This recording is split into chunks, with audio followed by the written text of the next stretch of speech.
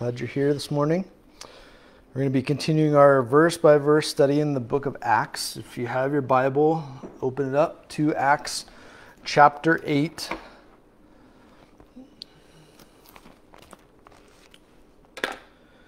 And we'll go ahead and pray. And Lord Jesus, once again, we thank you for this time that you have gathered and set aside during the week for us to just study your word, to search your word, to plumb the depths of it, Lord. And I pray that as we do open your word, that you would just reveal to us the things that you want each of us to know, that you would speak to our hearts, that we might draw closer to you in our walk with you, that our hearts would beat in time with yours, Lord, and that we would just grow, Lord. And that's really the goal of the Christian life, is just to grow each day. And so I pray that this morning, as we start off a new week, that you would just speak to us loud and clear. We pray in Jesus' name. Amen. All right, so last week we looked at this amazing teaching and history lesson that Stephen gave to the Jewish leaders as he was brought in on these false charges. He preached to them through their own history that God was not interested in religion, but he's interested in a relationship that he provided through Jesus, who they rejected, just like their fathers had rejected God's deliverers and messengers all throughout their history. And for sharing this truth in love with them, guess what Stephen got? Killed. He got stoned to death. And so we're going to actually back up a little bit to chapter 7, verse 54, get a running start into this week's study. And so it says in verse 54 of chapter 7, when they heard these things, they were cut to the heart. That'd be those that Stephen was sharing the message with. And they gnashed at him with their teeth. But he, being full of the Holy Spirit, gazed into heaven and saw the glory of God and Jesus standing at the right hand of God, and said, "Look, I see the heavens open and the Son of Man standing at the right hand of God." So you had one group, the religious leaders, full of anger, wanting to kill Stephen. And you had Stephen, who was full of the Holy Spirit. And in the middle of all this turmoil, he sees Jesus. And so they cried out with a loud voice. They stopped up their ears. They did one of these kind of things. And they ran at him with one accord. And they cast him out of the city, and they stoned him. And the witnesses laid down their clothes at the feet of a young man named Saul. And Saul's going to become a key character as we move throughout the book of Acts. We'll see him in chapter 8, and then we'll see him a little bit in chapter 9. Then there's a couple chapters of break, and then pretty much the rest of the book of Acts surrounds Saul, who will become the Apostle Paul, and his ministry to the church. And so Saul, at this point, he's one of the Jewish Sanhedrin leaders, council leaders, and he's consenting to the death of Stephen. He's holding on to the coats of those who are stoning Stephen, and they stoned Stephen as he was calling on God and saying, "Lord Jesus, receive my spirit." Then he knelt down and cried out with a loud voice, "Lord, do not charge them with this sin." And when he had said this, he fell asleep, or he died. And so now, as we move into chapter 8, it says, now Saul, that's our guy, was consenting to his death, or consenting to Stephen's death. At that time, a great persecution arose against the church, which was at Jerusalem, and they were all scattered throughout the regions of Judea and Samaria, except for the apostles. And the devout men carried Stephen to his burial and made great lamentation over him. As for Saul, he made havoc of the church, entering every house and dragging off men and women, committing them to prison. Therefore, those who were scattered went everywhere preaching the word. So Saul, again, I mentioned it just a minute ago, this guy will later become the Apostle Paul. But at this point, he's a zealous, religious Jew. And he's part of the Sanhedrin, or the ruling council. We can get that by the fact that it says that he was consenting. That means he's casting his vote. In order to put a vote forward, you had to be part of the Sanhedrin. So we know that Paul was part of that. And it says that he was consenting to this. And that word consenting can literally, it's not just saying, yes, I agree, go ahead, stone him. The idea behind this is he's literally applauding and altogether pleased that they're going to put Stephen to death. And everyone, it says, is scattered. Right? What did it say there in verse 1? That they were all scattered. That is being talked about is the early church. Up to this point, they had been congregating in Jerusalem, and now due to this stoning of Stephen and the great persecution that has arisen, everybody is scattered through the regions of Judea and Samaria, except for the apostles. And we're not really told why they stayed. Maybe one person I was looking at said that they thought maybe the apostles stayed because when Jesus was crucified, they had all fled. So now they're standing sort of as a way to show that we're not running anymore. I don't really know, but it doesn't tell us. But the rest of the church has been scattered now. And let me just tell you something. God oftentimes will use persecution to get his people moving, or hard times, trials in our lives to get his people moving. And remember what Jesus told them in Acts chapter 1, verse 8. This was Jesus' instruction to the church after they received the Holy Spirit. When you receive the Holy Spirit, when he's come upon you, you shall be witnesses to me in Jerusalem. Had they been doing that? Were they being witnesses in Jerusalem? Yeah. But also, he says, in Judea, the surrounding area, Samaria, even a little bit farther out, and to the end of the earth. But up to this point, they're only in Jerusalem. They haven't done the rest of this. And it seems like that they had become comfortable where they were at.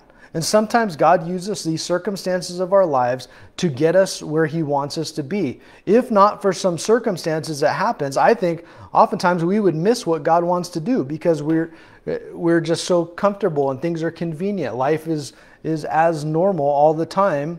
Why do I want to rock the boat, right? I got a job, I got a house, I got whatever. Why do I want to rock that boat? So we'll just sit, even though maybe God's been showing us to do something. It doesn't always have to be going away like we left Texas to come to Utah. It doesn't have to be that, but sometimes it could be just, God's wanting you to do something, or you feel like God's wanting you to go somewhere, and maybe it takes the loss of a job and then moving to another job for that to happen, or it takes something else in your life. There's been many people who have felt the call of God to go to different places, and they kind of go, I don't know, and then they lose a job, and then guess where they get a new job? The place where God wanted them to go in the first place. And so, but it says this circumstance of this, they were kind of holding back the persecution of the church. But now at the stoning of Stephen, it seems like no pun intended, like all hell has broken loose onto the church, and the Jews are coming to persecute, to kill. And it says, we'll learn more about Saul here in a bit, but it says that devout men carried Stephen to his burial and made great lamentation over him. These devout men are most likely Jewish men, because it doesn't say brothers or Christian men or followers of Christ. It says the devout men. These are most likely Jewish guys who disagreed with how the religious council had handled Stephen. And so they, almost as a way to say, we don't stand in agreement with this, so we're going to take him and make a lamentation. And we have to realize that for the Jews, when a Jewish person would die, they would make great lamentation, great mourning. They would actually hire mourners to come and to wail and to make noise to show how much that person was loved. But that's not so what we see with the church, because in the church, we see that there's a hope and a trust in Jesus that when I die, I'm going to go to be with him. And so for the Christian, when there's a death, we mourn, but we're told in the New Testament, not as those who are apart from Christ. And so the fact that they're having this big lamentation indicates to me that this is probably Jews who are doing their best to just show that we don't agree with the death of Stephen, because I don't think the church would have handled it this way. It was ended, he fell asleep. And to the church, that means he's now present with Jesus. And so it says that in verse 3, back to our guy Saul that we were talking about, he made havoc of the church. Look at what he did. He entered every house, dragging off men and women and committing them to prison. Oftentimes when there's like a wartime type thing, the women are spared, right? They kill the men, but they spare the women. Not here. Paul's dragging off men and women alike. Imagine now you've got what's happening to the kids. Are the kids without parents now? He's putting them in jail. And that word that's used there, havoc, it's an interesting word because it has the connotation of being like a wild boar. And wild boars, if you know anything about them, they cause havoc on pretty much everything they come in contact with. And if you were to try to kill a wild boar, like with an arrow or a gunshot, and if you didn't get the kill shot right away, in pain and in fear, the boar wreaks even more havoc. And so you can kind of get that idea about Paul or Saul, and I'll probably flip his name interchangeably, so I apologize, but he is wounded. He's like a boar who's been wounded. He's heard the message of the gospel. He's seen Stephen's reaction. Lord, don't charge them with this that they're doing to me. Much like Jesus said on the cross, Father, forgive them, for they don't know what they're doing. And Stephen is having that same reaction. And to the one who's been wounded by that, Saul, he's going off. He's going crazy, just like a wild boar. The word also can be used of a military regiment who will go in and wipe out an entire city. Hold your finger there in Acts chapter 8. Flip forward a couple of chapters to Acts chapter 26. And this is after the Apostle Paul has been saved. And this is him recounting who he was at the time when Stephen was killed. And he says, indeed, in verse 9 of chapter 26, indeed, I myself thought I must do many things contrary to or against the name of Jesus of Nazareth. This I also did in Jerusalem, and many of the saints I shut up in prison, having received authority from the chief priests. And when they were put to death, I cast my vote against them, and I punished them often in every synagogue. Check this out. And compelled them to blaspheme. And being exceedingly enraged against them, I persecuted them even to foreign cities. So this guy was a monster. Saul was a monster. He was a religious monster. And look what happened, though. The result of the persecution, the result of them fleeing into these different cities, the result of Saul's religious zealousness. Verse 4, therefore.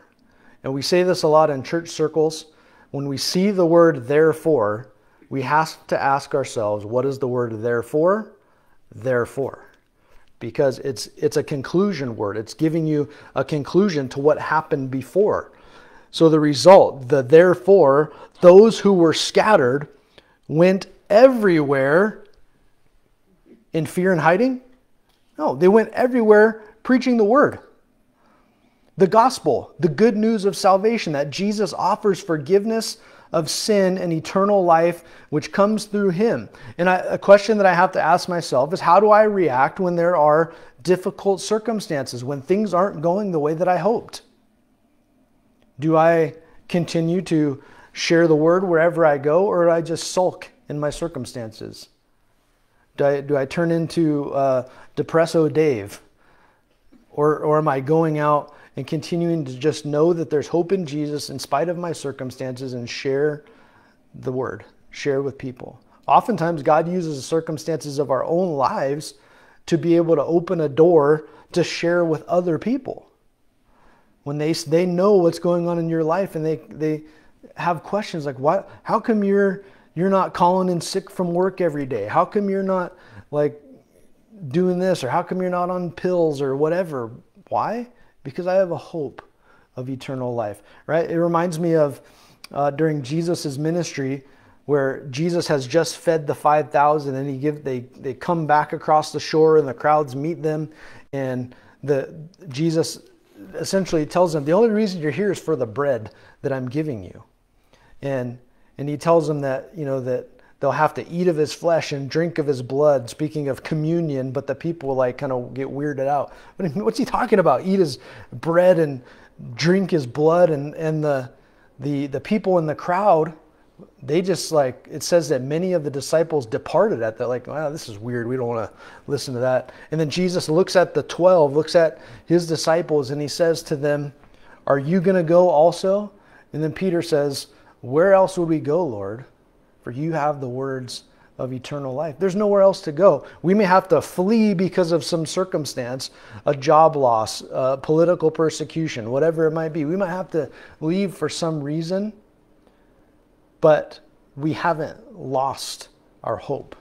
Jesus is with us wherever we go, and we have this hope of eternal life that we too can now be scattered and know, well, God moved me from that place to this place, so he must want me here. If you recognize in your life that everything has to run through what has been referred to as a father filter, right? Nothing is happening to you that God is not aware of. And he allows for these things to happen in our lives. And later on in Acts, we're going to learn that he allows those things to happen so that we'll get to a point in our life where we reach out for him. And it's kind of amazing, really. So as we continue on in Acts, verse 5, then Philip went down to the city of Samaria and preached Christ to them. And the multitudes with one accord heeded the things spoken by Philip, hearing and seeing the miracles which he did. For unclean spirits, crying with a loud voice, came out of many who were possessed, and many who were paralyzed, and lame were healed, and there was great joy in that city. So remember back in chapter 6, verse 5, Philip was one of the 7 men that were chosen to take care of the problem with the Hellenist widows. And remember the qualifications. There had to be men of good reputation, full of the Holy Spirit and wisdom. And they were chosen to do a small job, serving tables, taking care of those widows. But now we see this guy, Philip, he's going down to the area of Samaria. Why is he going to Samaria? Context? Because of the persecution that has arisen in Jerusalem. He's been driven out. And as he gets driven out, he goes down to Samaria. And it says that when he got there, he preached Christ to them. Again, he continues teaching the word. So this guy, Philip, we see he's not just a waiter anymore, right? Matthew chapter 25, Jesus tells a parable called the parable of the talents. And he tells of a man who was going away on a journey, and he gives out talents. And in that case, it's speaking of money, but it could be any type of gift or talent that the Lord has given. But he gives talents out to his servants. To one of the servants, he gives 5 talents. To another of the servants, he gives 2. And to another of the servants, he gives just 1 talent. And when the master comes back from his journey, he was expecting that his servants would have done something with the talent that was given to them. And he was pleased with the 2 who had done something with what they were given, and he chastised the one servant who did nothing with the talent. This is what Jesus said to the 2 that he was pleased with. Well done, good and faithful servant. You were faithful over a few things. I will make you ruler over many things. And then he goes on to say, enter into the joy of your Lord. And there's a spiritual principle at work in that parable and that we see here in the life of Philip. And that is no one is boxed into a certain place in a certain ministry serving the Lord. If we're faithful where God has called us to be, another term that's been used is to bloom where you're planted. And God will then entrust you with more. Be faithful with what God gives you and let God give you more. And so what did Philip do? He was faithful as a waiter, as a servant. And then as the persecution happens, he goes out and all of a sudden now he's not just a waiter and a servant, but now he's preaching the message of Jesus. And we're also told that he's doing miracles. The people were hearing and seeing miracles, which he did. Demons were being cast out. Unclean spirits, or crying out with a loud voice, came out of many who were possessed. And many who were paralyzed and lame were healed. So Philip is doing these miraculous miracles. Why? I'll submit all because he was faithful. He was faithful with the little thing that Jesus gave him to wait tables. And then as the persecution happened, he goes out and he begins to preach and he begins to do miracles, and people are drawn to Jesus. Now we have to talk about the Samaritans for a minute. Who are the Samaritans? Well, the Samaritans were half Jew and half Gentile. Jews hated Samaritans. They thought of them as half-breeds. Okay, there was a racial issue going on. So does the Bible talk about racism? Yes, it does. This is where. Okay, John chapter 4, you'll remember, you can make some notes. Jesus meets with the Samaritan woman at the well. And in that account, she is shocked that Jesus is, you being a Jew are talking to me? And then also in Luke chapter 10, Jesus tells another parable of the Good Samaritan. And the point of it was that the Samaritan, who the Jews hated, had more love and care for his neighbor than the Jews did. And then in Luke chapter 9, as the disciples were going out, the Samaritan, they went into a Samaritan village and were told that they rejected the message of Jesus. And James and John, two of Jesus' disciples, they come back and they're like, hey, those Samaritans rejected you. Do you want us to call down fire from heaven and torch them? And Jesus, he laughs, I think, and he says, you don't know what spirit you're of. For the Son of Man did not come to destroy men's lives, but to save them. Jesus didn't come to destroy people's lives. He came to save people's lives. And so Samaritans, they came about during the time of the Assyrian captivity. Now the Assyrians, what they would do when they would capture a people group is that they would move the people group out of a land and they would repopulate the land with Assyrians and other people groups. And when this happened, you can read the account in 2 Kings chapter 17, but the people that were repopulating the land, lions, like actual lions, began to attack and kill them. And they realized, they had this realization, it's because we don't know how to worship the God of this land. And so what did they do? They sent back to Assyria and said, hey, send some of the priests from Israel back over here so we can learn how to worship the God of their land and these lions will stop attacking us.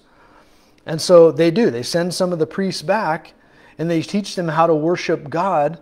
But the problem was that they didn't just worship the God of Israel. They mixed the worship of the God of Israel with the worship of foreign gods from all over the place. And with that, they got this religious stew. And they really didn't know what they worshipped. And again, that's evident in the account of Jesus with the woman at the Samaritan woman at the well in John chapter 4. So that's who the Samaritans are, hated by the Jews. You notice Jesus said you're going to go to Samaria, but they weren't jumping out of Jerusalem to go and share with the Samaritans. Why? Because there was a racial divide. It'd be much like the South in the 60s here in the United States. There wasn't a whole lot of white people going into the black community to share the gospel because they didn't like them. There was a racial divide. And so that's a problem because the Bible says that when you get saved, there is no more Jew or Gentile, male or female, slave or free, that we're all one in Christ. Not to mention that all the way back in Genesis, when man was created in the image of God. And in the image of God they were created, it says male and female. It doesn't say anything about race there. And so what was the result of all that was happening? People are being healed. The word of God is being sown.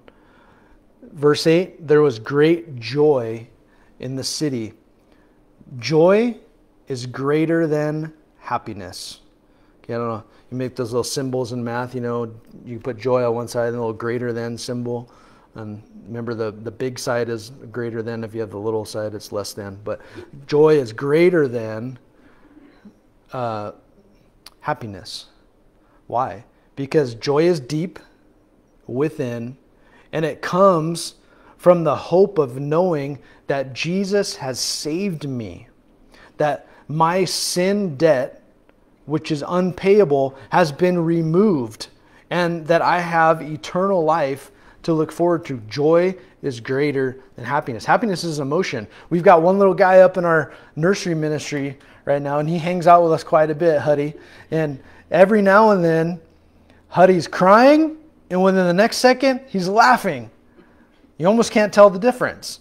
And then he'll be really happy and laughing, and then the next second he's crying. Happiness is an emotion. It just goes up and down. Joy is a constant that stays with us. And we have joy because we know that we have hope that we will be with Jesus. And so that's the difference. So these people have joy, not happiness. And we shouldn't confuse the two. Now, still continuing, as Philip is here in Samaria, we're going to look at another guy here starting in verse 9. This is a little bit of an interesting account. So it says, but there was a certain man called Simon, and this is not to be confused with Simon Peter, because we're going to see Peter later on in this story. But right now, we're looking at this guy named Simon. And by the way, the name Simon means shifting sand. So don't name anybody Simon. It'll be a little squirrely. But there was a certain man called Simon who previously practiced sorcery in the city and astonished the people of Samaria, claiming that he was someone great, to whom they all gave heed from the least to the greatest, saying, this man is the great power of God. And they heeded him because he had astonished them with his sorceries for a long time. But when they believed Philip, as he preached the things concerning the kingdom of God and the name of Jesus Christ, both men and women were baptized. Then Simon himself also believed, and when he was baptized, he continued with Philip and was amazed, seeing the miracles and signs which were done. So it says that we're introduced to Simon, and it says that he previously practiced sorcery. What is sorcery? It's demonic is what it is. Sorcery is often done involving the use of mind-altering drugs. From cover to cover in the Bible, it warns against sorcery. Anything that witchcraft, crystals like the New Age movement, energy, same thing. Not like energy drinks, but like, the crystals cause you to have good energy or bad energy. The Wiccans, the black arts, Ouija boards, tarot cards, psychics, horoscopes. It's all demonic. And it's all dealing with the demonic realm. And the demonic realm does have real power and can imitate miracles. If you look all the way back to the story of the Exodus, when Moses had his staff and he cast his staff down on the ground and it turned into a snake, Pharaoh's magicians, sorcerers, they also threw sticks down and turned into snakes. But then, of course, Moses' snake ate Pharaoh's snakes. But the point being is that they could mimic. There is power in the demonic realm. And we need to note about this guy, Simon, is that it says that he previously practiced. That means he's no longer doing it. And it says that the sorceries that he did astonished the people. The King James Version translates that word astonished as bewitched them. Right? Remember the show Samantha and beep, beep, beep, her little nose? Man, you guys are too young for that. But verse 12, it says, now what's happening is when the people are believing Philip, they're hearing the message of the kingdom of God. They're seeing the miracles that Philip has done, and they're getting saved. And they're no longer paying attention to Simon the sorcerer. And it says that Simon himself also believed. Wait a minute, you mean a guy who is involved in demonic stuff and witchcraft can get saved? Yeah, absolutely. Jesus will save anybody. And so I think this is awesome because the word it says, some will argue this portion of scripture and say that they don't believe Simon was really saved. I disagree with that wholeheartedly. I think based on the text and what's said, that he is saved. But we'll talk about that he's saved, but he's still on the hot mess express, okay? And so he says he believed, and the word where it says he believed is the same word that's used of the others who were believing. And it says that he was baptized and that he continued with Philip. And he himself, this guy who was doing all this sorcery, witchcraft, maybe some sleight of hand type magic stuff, but he sees the miracles and the signs which were being done, and he himself is amazed. And so we need to talk about the word believed, because the people were believing. Simon was believing. Later on, we're going to see believed again. The New Testament understanding of the word believe is different from our simple English word of believe. If we're talking biblically, like what the Bible says, to believe means to do. It's a reality in my life. We can believe in something with head knowledge, right? I believe that I am going to be a millionaire one day. But if I'm not doing anything in the stock market or anything saving up for retirement or whatever, buying real estate, I'm probably not going to be a millionaire one day. I don't really believe that. So what do I mean? So let me give you an example that I often use. I don't mean to scare anybody, but if I said right now, hey, I guys want everybody to be calm. There's a bomb in here. We've got 2 minutes till the bomb goes off. But you know what? Just relax. Let's finish the Bible study. I don't believe that there's a bomb in here. But if I said, hey, look, I just got a message. There's a bomb in here. It's a legit concern. We have 2 minutes. Let's stand up. Everybody right now, stand up. Let's get moving. Let's go out of the house. And now you guys would say, oh, he believes there's a bomb because there's action behind what I say. Right? And there's a lot of people who say, oh, I believe in Jesus, but the action of my life doesn't prove that I believe anything. And so biblically speaking, their believe carries with it action. And so these people were believing and they were baptized. Baptism, I think sometimes today we do baptisms as sort of like part 2 of your salvation. It's not really part 2. You're saved by faith and trust in Jesus alone. But baptism is an outward display of what is happening already in our hearts. And we'll talk about more of that later in the next portion of the chapter. But Simon, it says, we're told this guy, he also believed, he was baptized. And again, like I said, I believe that he was already saved, but he was previously practicing sorcery. Philip would not have baptized him if he didn't believe that he was saved. We're not just in the business of baptizing people for numbers' sake. At least I'm not. I want to know that you have a relationship with Jesus before I will baptize you. If you placed your trust in Jesus and you want to get baptized, and we'll do it. Okay? Just let me know, because I got to buy a tub to baptize you in. Verse 14. So still talking about Samaria, still following up with our guy Simon. Now, when the apostles who were at Jerusalem, so that's the guys who stayed in Jerusalem, they heard that Samaria had received the word of God, and they sent Peter and John to them. So somehow this went viral. It got back. It wasn't by social media, because they didn't have it back then, but it went viral. The message got over from Samaria to Jerusalem. And they hear the message that these Samaritans, remember, the ones that they hated, have gotten saved. And so they send Peter and John, 2 of the apostles, down to check it out. And it says in verse 15, who, when they had come, they prayed for them, for the Samaritans, that they might receive the Holy Spirit, for as yet he had fallen upon none of them. They had only been baptized in the name of the Lord Jesus. Then they laid their hands on them and they received the Holy Spirit. So word spreads. Peter and John come, and previously, as we talked about, John chapter 4, Luke chapter 10, Peter and John were part of the crew that didn't want to be there. When it said that Jesus in John chapter 4, he went out of his way to go through Samaria to meet this woman at the well. When they get there, the disciples are shocked. What is he doing talking to this Samaritan woman?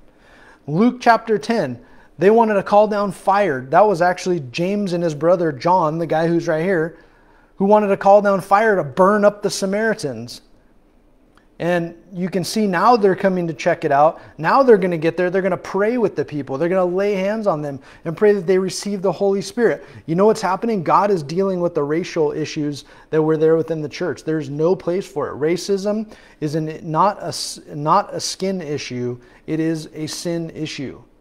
If you have problems with people because of the color of their skin, then you have a problem in your heart that you need to deal with God. But it says that they received the Holy Spirit. And every time we'll see it again when the Gentile believers or the non-Jews, the Samaritans were half-breed, Gentiles were just not Jew at all.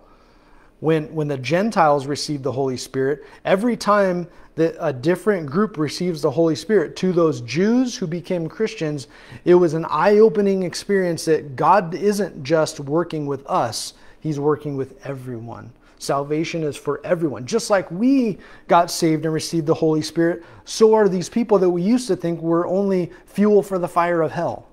And that's what Jews believed about Samaritans and Gentiles.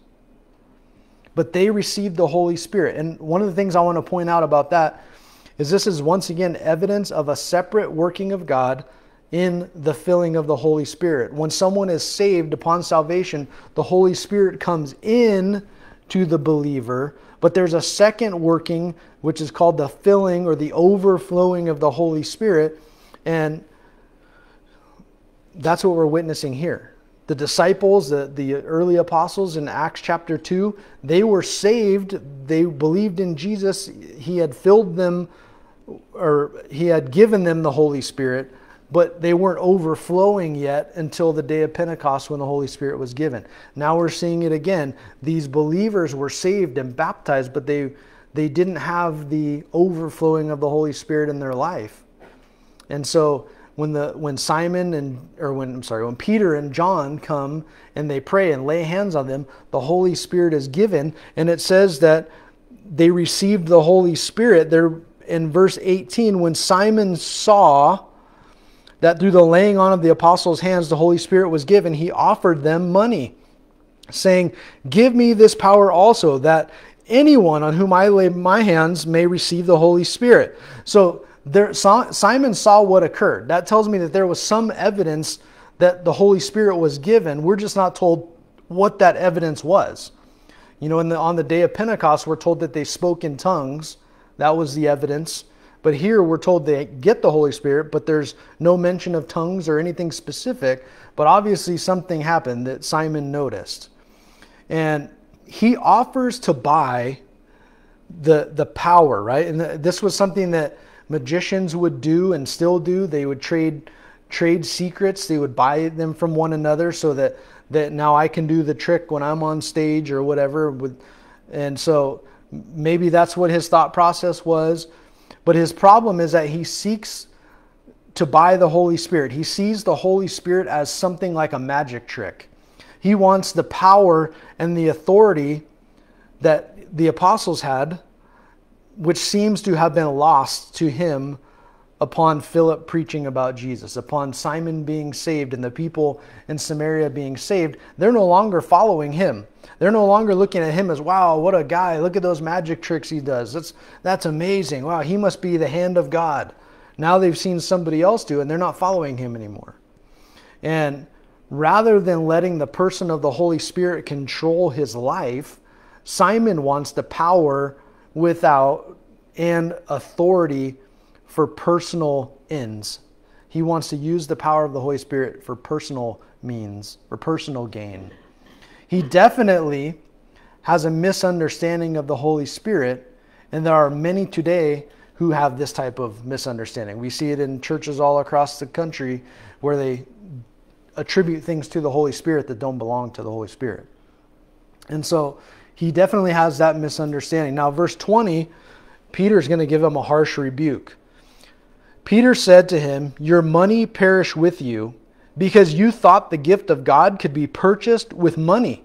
You have neither part nor portion in this matter, for your heart is not right in the sight of God." Peter gives him this harsh rebuke, and none of us likes to be rebuked. But this is a much needed rebuke. And you remember in John chapter 13, when Jesus is getting ready to wash his disciples' feet, and he gets to Peter. Peter says, "Oh, no, Lord, you're not washing my feet. You're not doing that job." And then Jesus tells Peter almost the same thing Peter tells this guy, is that, "Peter, if you don't let me wash your feet, you have no part in me." He told Simon, "You have no part nor portion in this matter, for your heart is not right with God." It didn't mean that Peter wasn't saved when Jesus told him that. And it doesn't mean that Simon's not saved because he's getting this rebuke. What it means is that their thinking is outside of the will of God. The same was true for Peter as it is for Simon here. So in verse 22, Peter's going to give him the solution. He says, "Repent, therefore, of this your wickedness, and pray God, if perhaps the thought of your heart may be forgiven you. For I see that you are poisoned by bitterness and bound by iniquity." Then Simon answered and said, "Pray to the Lord for me, that none of the things which you have spoken may come upon me." So when they had testified and preached the word of the Lord, they returned to Jerusalem, preaching the gospel in many villages of the Samaritans. So the solution to his heart not being right in the sight of God? Repent. You know what the solution is if my heart is not right in the sight of God? Repent. You know what it is if your heart is not right in the sight of God? Repent. It's the same. Repent means to turn, to do a 180-degree turn from the way you were going. It means that God's right, I'm wrong, I was going this way, now I'm going to go that way.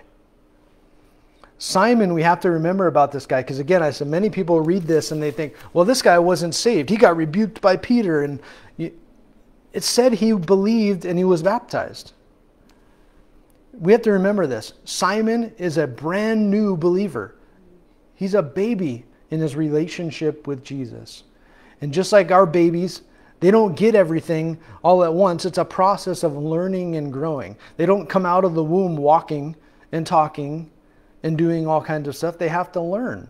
They start out, squawking on the ground or on the crib. They can't do anything for themselves, to getting up on their knees and crawling, to standing, to taking steps, to being able to feed themselves. It's a learning process. And much like we are in our relationship with Christ, when we get saved, we're babies. We have to grow. Simon's a baby. And Simon, and anybody for that matter, getting saved does not necessarily mean that we immediately jump off that hot mess express, right? I'm a hot mess. A lot of us are a hot mess. And we get saved. That doesn't mean that the hot mess just ends that day. It's a process. That process is called sanctification. It's a big word that means being made into the likeness of Jesus. And it's a lifelong process. When does sanctification end? It ends when the believer in Jesus dies and goes to heaven and we're perfected. Until then, sanctification is happening all along. That's why we're never going to be perfect. Now, verse 23, Peter tells us that his problem was that he is poisoned by bitterness and bound by iniquity. Peter just met him. How does he know this? This is what we would call a word of knowledge from the Holy Spirit. And the bottom line is there was an issue with Simon's heart that needed to be dealt with. And this issue is often true for us as well if we don't allow Jesus to deal with these things in our hearts. If we don't allow Jesus to deal with the bitterness and the poison, then we stay bound in that. We stay prisoner to that when Jesus wants to set us free. It will stunt our growth as Christians. I always want to err on the side of grace. We don't really know what became of Simon. There is some church history that says what happened to him, but the Bible doesn't tell us what became of him. I like to err on the side of grace. One of two things is true, though. He's either going to repent and get right with God, or he went on in life to stay in his bitterness and his iniquity.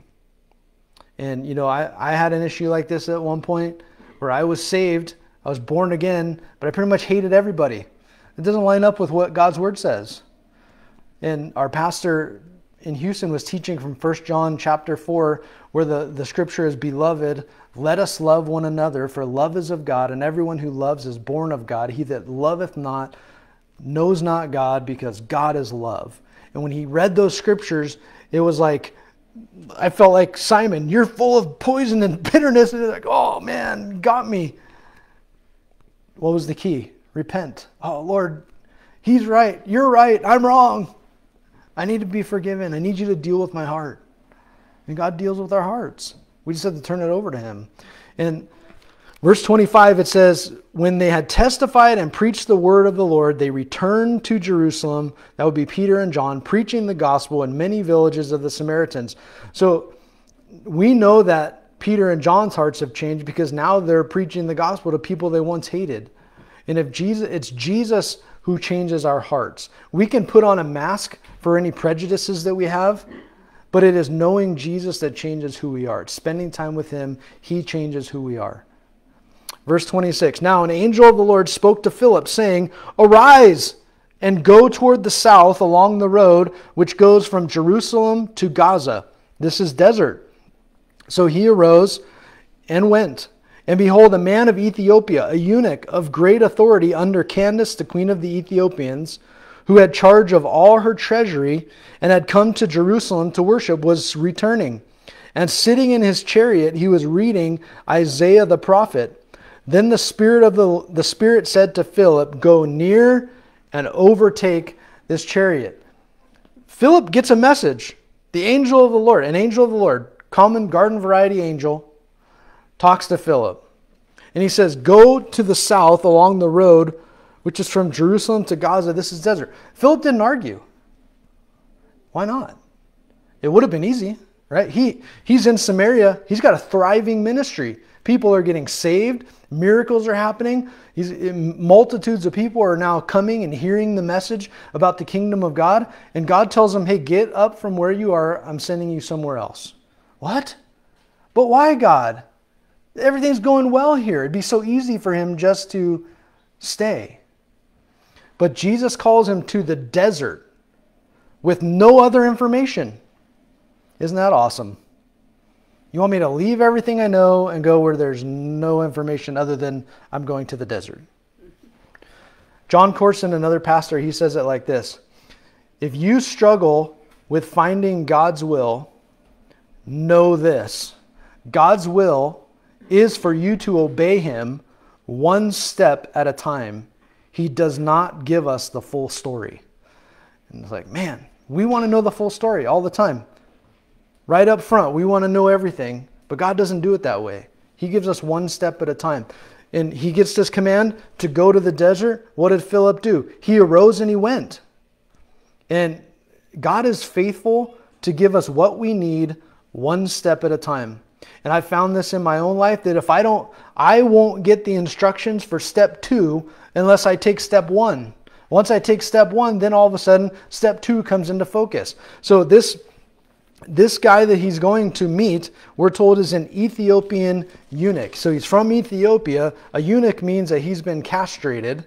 Most likely, they would do this to people, men who were not part of the royal line, who were serving within the royal family, because there would be no threat that he could have a relationship with the queen and have a mixed, mess up the bloodline, so to speak, of the royal family.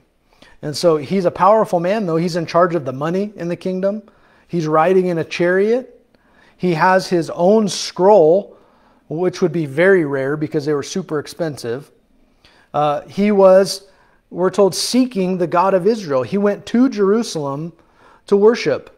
And he's obviously missed something. Whatever he was looking for in Israel at Jerusalem, he didn't find. Right? There's been a lot of songs written like that. I still haven't found what I'm looking for. Mick Jagger wrote a song a long, long time ago. I can't get no satisfaction. Right? Because we're looking for something that only Jesus can fill.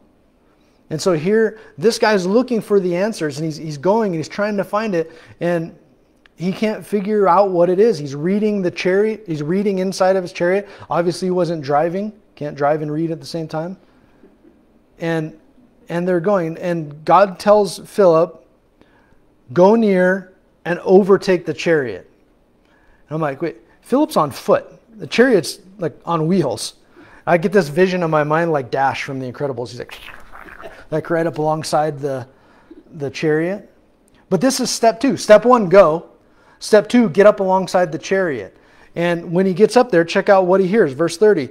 So Philip ran to him and heard him reading the prophet Isaiah and said, do you understand what you are reading? So Philip, step 1, go. Step 2, run up there. He runs up there. Now he knows step 3 because he hears what the guy's reading. And he asks him, hey, do you understand what you're reading about? And the Ethiopian answers him, how can I understand unless someone guides me? And he asked Philip to come up and sit with him. That's what we call in Christian world, we call this an open door. Someone says, yeah, I've been reading my Bible and I just don't understand. It's all Greek to me, man. I need someone to help me understand this.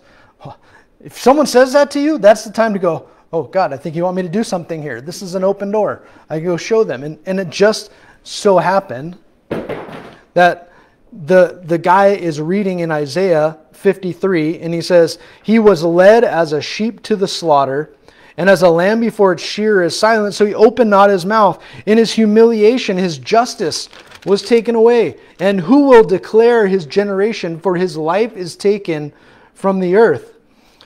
So the eunuch answered Philip and said, I ask of you, whom does the prophet say this of, himself or of some other man?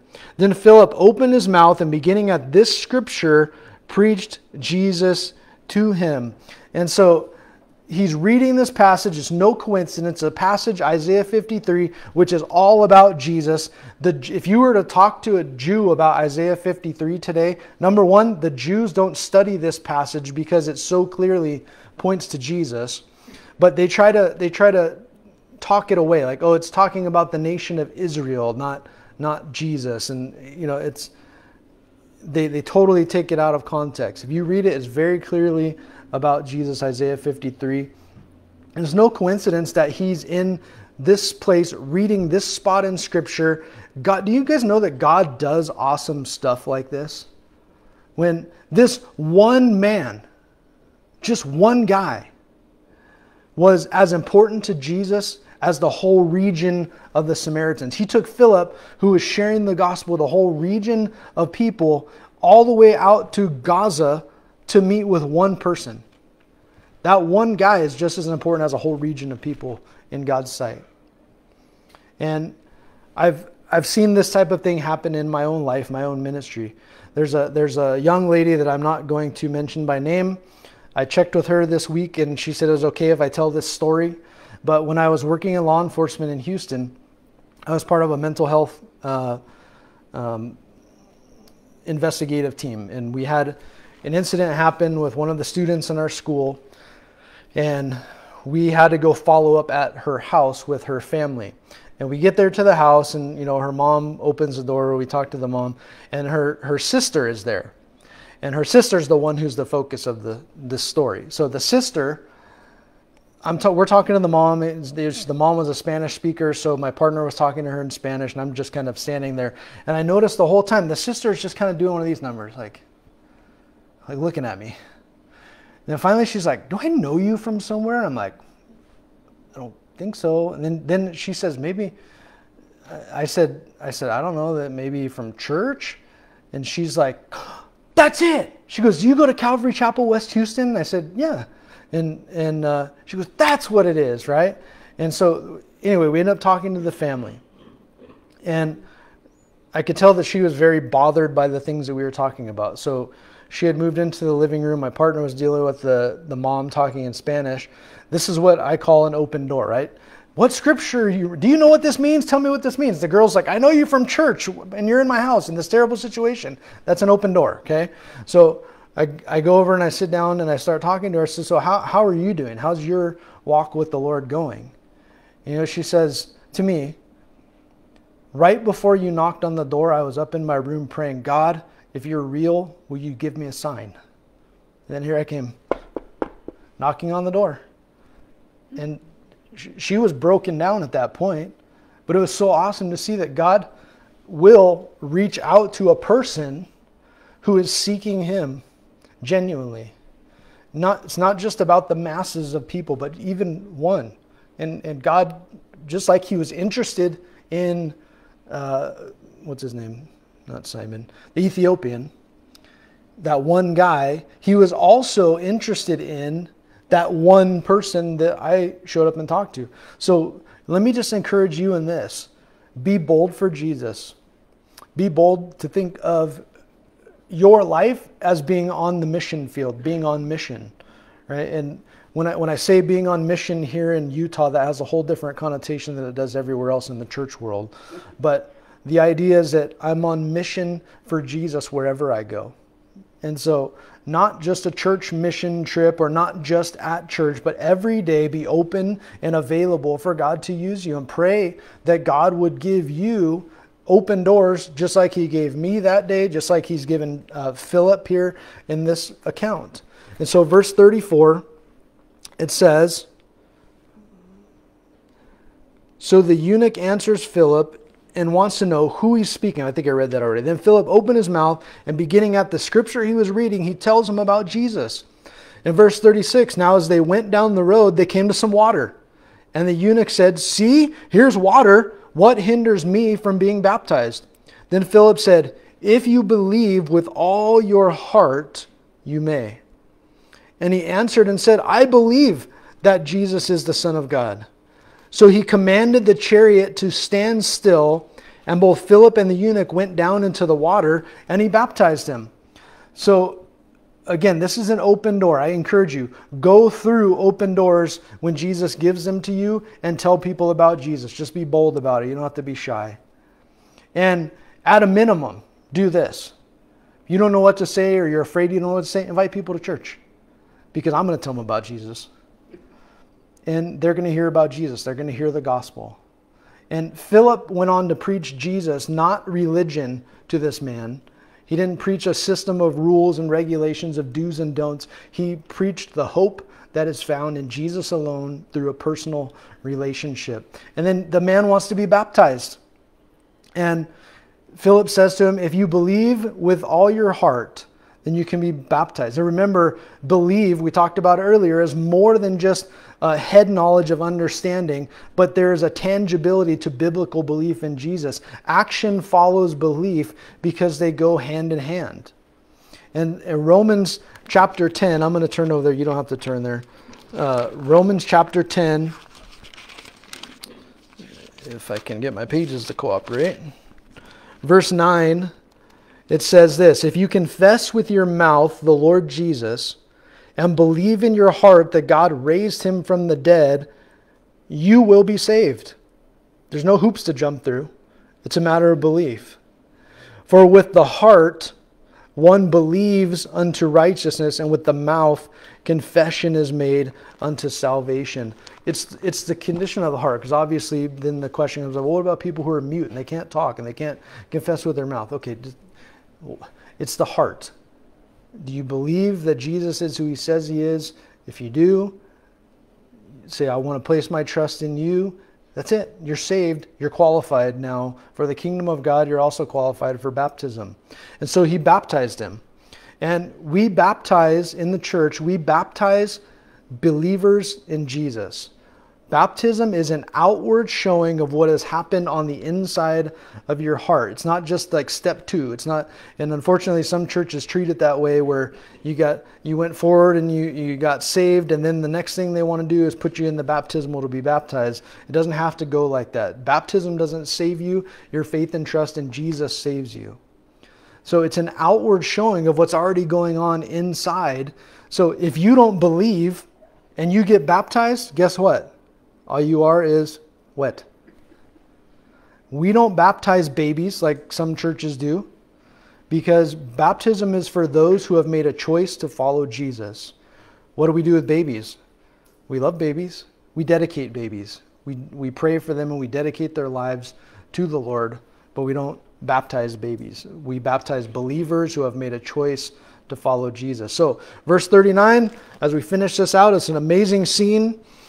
When they came up out of the water, so here they come, he dunks them, comes up out of the water, the Spirit of the Lord caught Philip away. He raptured him. Harpazo is the word in Greek, the same word that is used for when Jesus raptures the church. But he caught Philip away so that the eunuch saw him no more, and he went on his way rejoicing. The Ethiopian, this is evidence that his trust was in Jesus, not in Philip. Because sometimes we have people who trust not so much in Jesus, but they trust in their church or their pastor. And they follow their church and their pastor. And if something happens with their church or their pastor, then all of a sudden they tank in their walk with Jesus. This guy had every reason to want to follow Philip, but Philip was taken away. And the guy's like, sweet, I'm saved. And he's going on rejoicing.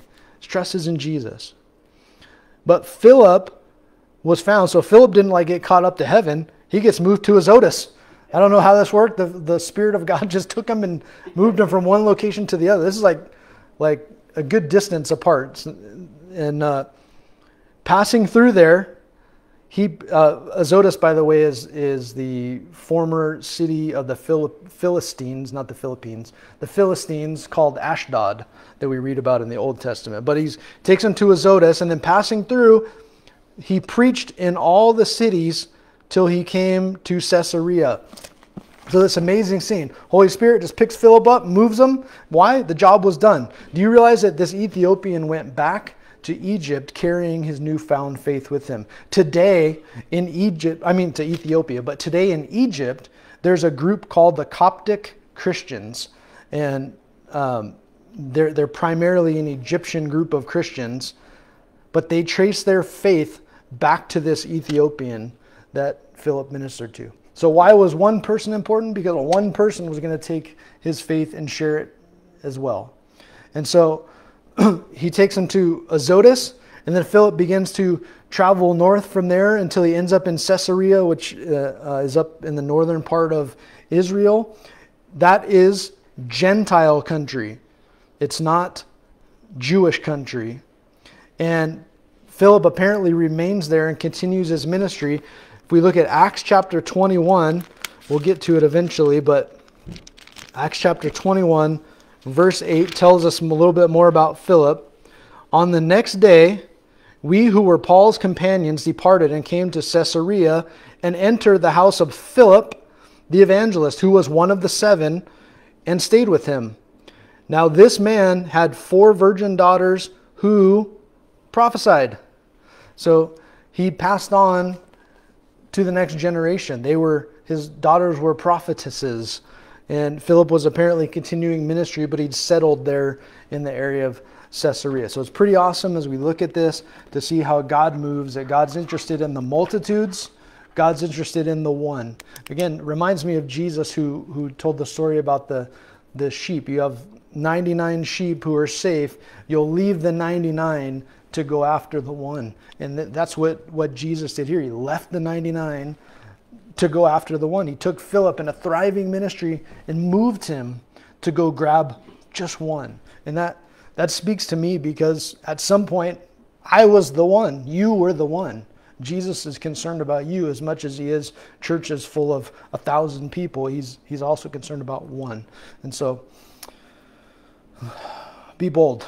Be bold for Jesus. Let's pray. Lord, we thank you for the time in your word. We thank you for the things that you want to show us. I pray that you would empower us, fill us like you did the Samaritans with the Holy Spirit, that we would be witnesses, God, that our lives would be lives of good reputation, full of the Holy Spirit and wisdom, just ready to go and to share the hope that you offer at any time when we have those open doors. God, you don't tell us to beat doors down.